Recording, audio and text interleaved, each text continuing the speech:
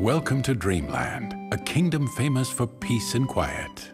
It's the perfect little land, if you like that sort of thing. Lately, there have been rumors of a caped sorcerer going around turning people into yarn. That's right, yarn.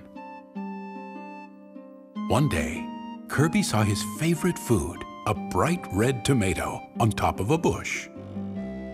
Down the hatch. But when Kirby tried to eat it,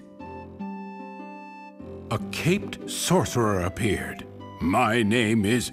Hey, what are you doing? Stop that! No, that's my magic metamato. Kirby gulped the metamato right down. Just then, a white sock around the sorcerer's neck began to glow. Then it sucked Kirby up.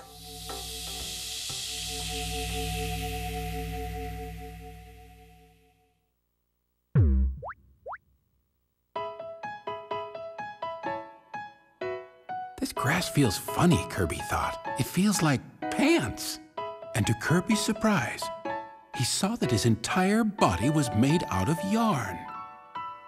Then he saw a yarn monster chasing a blue yarn boy. Somebody help me! Kirby tried to swallow the monster up. But the air went right through his body. Kirby wondered what he should do. Suddenly, Kirby transformed into a car. He drove away with the boy and left the monster behind to eat his dust.